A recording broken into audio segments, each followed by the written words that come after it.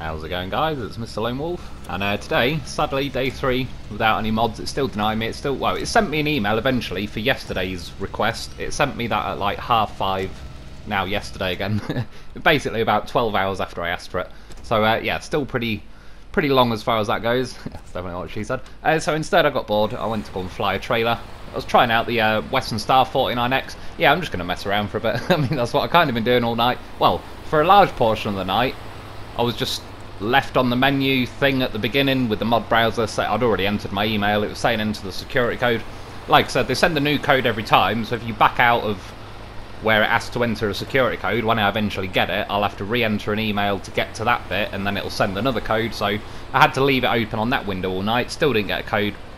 Tomorrow I might just try a different email, I don't know, but it'll set off a chain of events where I'll go to use the email that my PS4 is on, and then I'll need to get into that email to see the password, and then I won't remember my own password, and then it'll say click here if you forgot your password, and then it'll no doubt say with text the password reset thing to your old phone. Then I'll go and have to find my old phone, which won't turn on. Then I'll have to go and find a charger lead, which will no doubt be dodgy and won't charge the phone. Then I'll have to go and order one off eBay. Then it'll probably say my card has expired 2 minutes ago and I've now got to get a different card. Then I'll try and contact my bank that'll be on some magical holiday that I've never had before or since, but because of something they are. And yeah, it'll just be one of those things. It's like starting a game of Elder Scrolls Oblivion, where you have to just deliver one thing you own right at the beginning to somebody 10 foot away, but they say, well, before I can give you this, you just need to go and do this favour for me. And then you find that person and they say, well, just do this quickly. And then you do a lap of the whole map of about 200 people. Yeah, that's what's about to happen with my life if I try and attempt another email. This is why I just avoid all this stuff normally. As yeah, I was saying to someone, I just like to keep pressing X repeatedly until something works. So, we'll see. Until then, I'm going to go and fly some trailers, mess around, do a couple of different bits and bobs. Somebody's messed my pristine beach up. Spent a lot of time keeping this tidy. Yeah, in the end, just by pure chance, I flew off the cliff. I landed upside down on my crane. I actually did pretty well flying down here. I've done this before. It's not my first time flying a kite. Trucks jump down there pretty well when you're flying a kite, but it's just if you jump two in the middle, you kind of land on the rock at the bottom and it tips you over. Yeah, I went to hit it with the dolphin. It would have been a really nice hit right on the top, but a little too high, went over the top. So then I brought Dolphin and Lo4f. I needed something to slow me down a bit. I mean, how many times I've got to tell you he's a goddamn professional. He always makes it back to his wheels. Obviously I didn't do any rescue or anything this time because it's doubtful I'll ever manage to get a Western Star balancing on its crane ever again, so there's no point in flipping over. Out of any trucks as well, the Western Star's like pretty light really, so that'll be one of the easier ones. That would have been about perfect if I was slightly over to the right. Yeah, as far as a bit of bug news and that goes, they've removed the super bore on Grad and sorted the winch, and I believe added it back to the mod browser. Somebody was saying as far as like, because it seems to have jumped across and glitched all the advanced medium winches, I believe, they ended up buying a load of Fleet Stars, attaching those winches to the Fleet Stars, and they've just kind of now left them in their garage. They won't touch them again. That's one way of possibly getting rid of the winches. Because I haven't got the mod menu and, you know, I haven't got the dodgy winch myself, I can't really test it, but it sounds, I get what he's saying, given the situation. And lastly, people are asking how to properly use an emergency deployment Lo4f. So I just wanted to show you, that's where I parked the P12 at the minute. I kind of reverse up diagonally to that fence. I'm next to the stop sign painted on the floor. You can see my front left tyre of the P12 is kind of on a darker patch of tarmac. I just kind of sit it there. It's sort of the way when you're driving out the garage. That's roughly parallel to the way you drive, so that's where I put it. Yeah, there's two ways. You can obviously lift the Lo4f from the new winch point in the middle at the top, or from the back. Now, personally, I prefer it from the back. That's definitely what she said. Yeah, grab your Lo4f, start lifting it up. I mean, look at it, it's like a scene from Jurassic Park where they're loading a cow into the Velociraptor cage. Although, fair warning, if you stick a Lo4f in a Velociraptor cage, he'll eat the fucking lot of them. That's actually how they got the sound and everything made that scene in Jurassic Park. And just one single Lo4f was hidden somewhere in those bushes, and they lowered a cow in, and obviously, yeah, you heard what happened. So, that's all I know. If you don't want to hear this,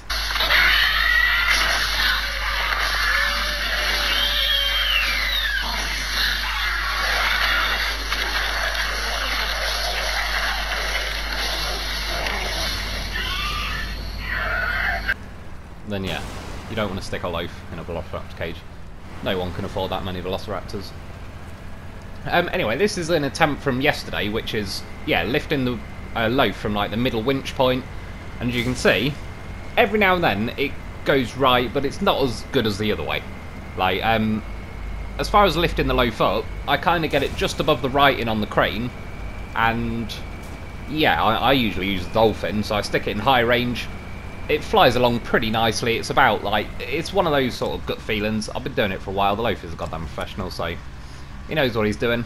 Yeah, this is when you actually winch it from the back, which I think is a hell of a lot better. It just, you'll see, it goes more smoothly. When you drop it from the top winch, it kind of lands its front wheels, it's trying to land flat, and it bounces off the roof and sort of tries to flip back and all sorts.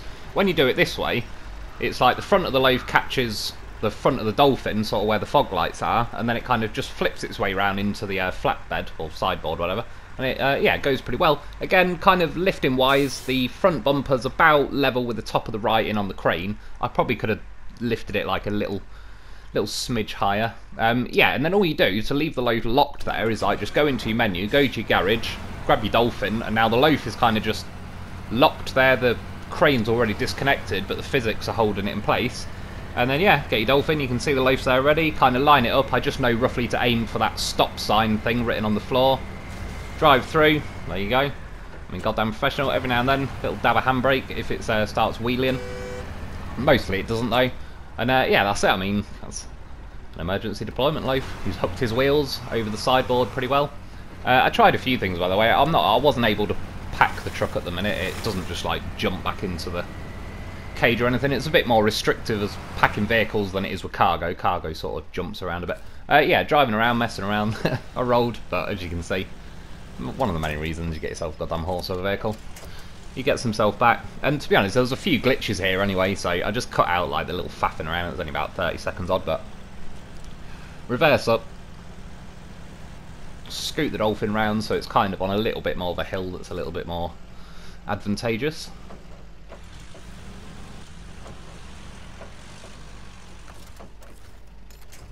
And sometimes stick a winch on, give yourself a little bit of a run up,